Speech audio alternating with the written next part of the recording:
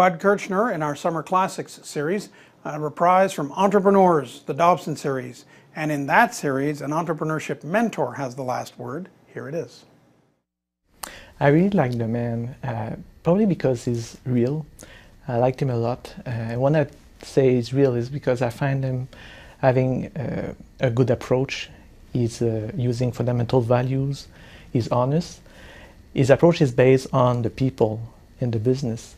So his approach is a bit different than what we normally do when it comes a time for people to fix companies having problems.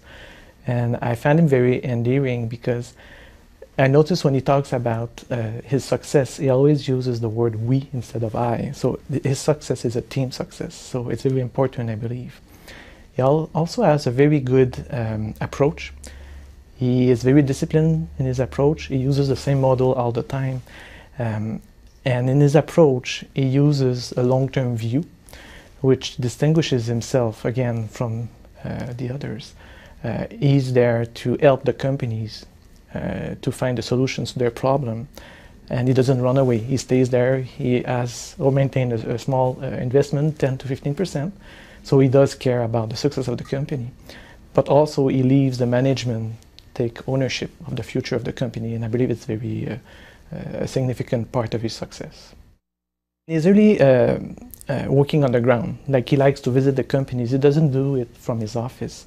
He goes on the ground, he visits the companies, he wants to see with his eyes and feel really how the company works and how he can help them to solve the problems.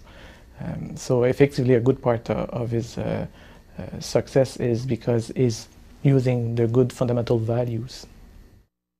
It's quite inspiring to hear him talking about the foundation. The Hidden Angel Foundation is the name of his foundation. And when he talks about it, it's very convincing. We see that he cares about helping the kids. He's very, he really wants to help the society, to give back to society.